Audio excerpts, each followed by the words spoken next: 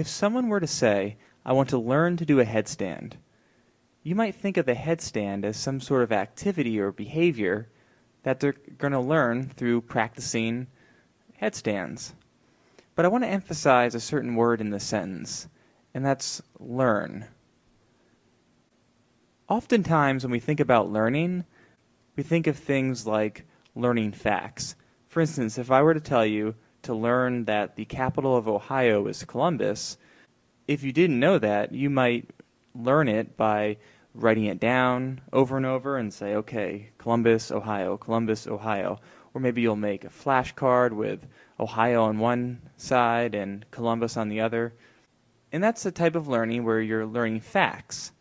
But learning a headstand, there really isn't any note cards or flashcards or notes involved. It's more a matter of practicing the behavior of performing a headstand. But if you're like me, performing a headstand isn't something that I can do naturally. Someone who can perform a headstand typically learn to do it through practice. And that learning through practice idea has a specific name in operant conditioning. And the term for this type of learning is shaping.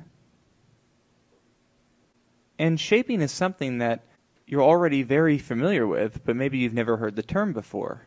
The idea of shaping is that you successively or gradually reinforce behaviors that lead up to or approximate the target behavior. So you successively, or another word for this is gradually, reinforce behaviors that approximate or come close to the target behavior. So in other words, shaping isn't just performing a headstand, it's that process of learning to perform the headstand, which we're going to go through in a minute. But the important thing to consider is, what is the target behavior? Before you can shape a behavior, you have to determine what's the target behavior. So in this example, we're going to use the headstand. So let's say this is you. Here you are. And ultimately, your goal or target behavior is to perform a headstand. So we're going to learn this successively or gradually by reinforcing behaviors that lead up to the headstand. So maybe you're going to like a yoga class to learn this. And the first thing we want to reinforce is maybe just showing up to class. You took the time to block out time in your schedule to get dressed and drive over to this yoga studio. You know, there's a lot of things and factors involved with just showing up to class. And showing up to class is, if you think about it, a very important aspect of learning to perform a headstand, at least if you're taking a yoga class. But after a while, that's not going to be enough, obviously, because your goal is to perform a headstand. And just showing up to class isn't going to make you learn it necessarily. So eventually, that's not going to be enough. And so next you want to reinforce maybe putting your hands on the mat. And I'm told this position is called down dog. So we're going to reinforce putting your hands on the mat. And of course there's going to be several factors involved here, like making sure your legs are straight and your arms are positioned in the right place and your shoulders are positioned in the correct spot. There's a lot of factors if you think about it in just contorting your body in this position. And so you want to learn to do this properly so you don't have any injuries, and so you can ultimately be able to perform your target behavior of doing a headstand.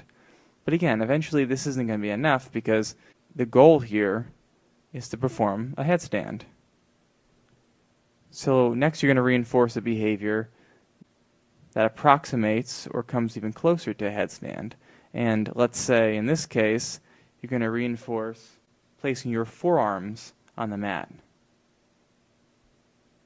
So now that you're in this position where your feet are on the mat and your elbows are down and your forearms are on the mat, that's pretty close to performing a headstand. At least it's closer than just showing up to class.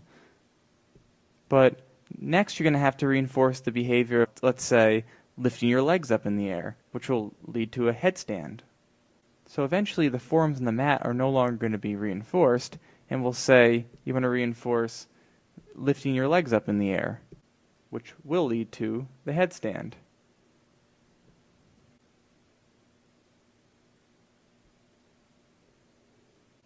And so this is the behavior we want to reinforce.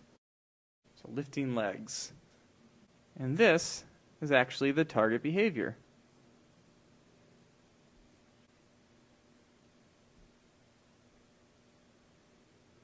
But as you can see, this guy didn't just show up to class and perform the headstand. They had to gradually or successively learn to perform the target behavior. Now, I've been putting green check marks here to represent reinforcement.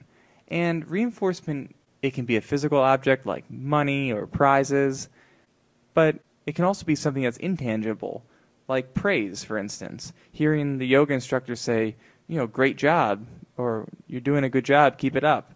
Praise is also a reinforcer. But I drew this out because I want to represent the process of shaping. Shaping isn't just performing the behavior. It's gradually reinforcing behaviors that lead up to or approximate the target behavior. And shaping is a process of learning that isn't just used in humans, it's also used in animals. And that's how animal trainers have a job. Their whole job revolves around shaping the behaviors of animals. So when you see that seal balance a ball on its nose, it didn't just naturally do that. It learned it through the animal trainer successively reinforcing the behaviors that lead up to balancing a ball on its nose. The same process has occurred when you see people who show you their dog who can shake hands or roll over on command. The dog didn't learn it through taking notes or reading a book on rolling over. It learned it by being successively reinforced until it ultimately performed the target behavior that their owner had in mind. So this is shaping.